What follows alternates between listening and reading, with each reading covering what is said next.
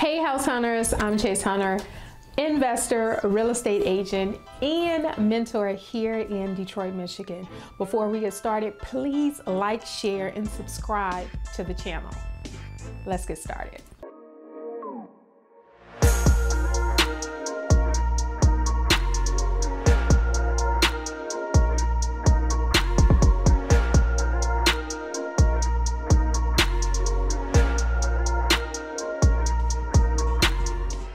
So this is a super short video, but I wanted to address this question because I get asked this question quite a bit in the comments, and I kind of took for granted that this is something that everyone knew, but that's not exactly the case. All right.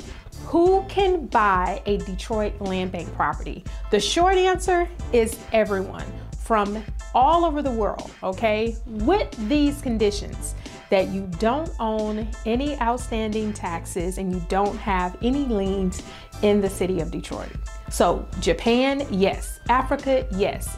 Anywhere in the United States, yes.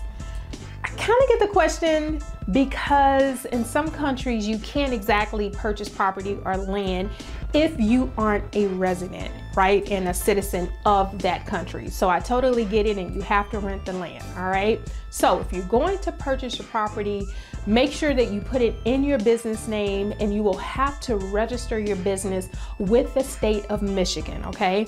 That's a very simple process as well. Just hop on the Laura website, I'll put it here, okay, and search the LLC, right? To file a LLC, put that in the search bar. This website is a little tricky to navigate, so take your time and type in the search bar exactly what you're trying to do, which is start an LLC, okay? So I really hope this helped and cleared up some of the questions and answers that I left out of the video that I did over a year ago in regards to that process. So if you have any more questions, you know that I read the comments, feel free to ask and I will get to you as soon as I can.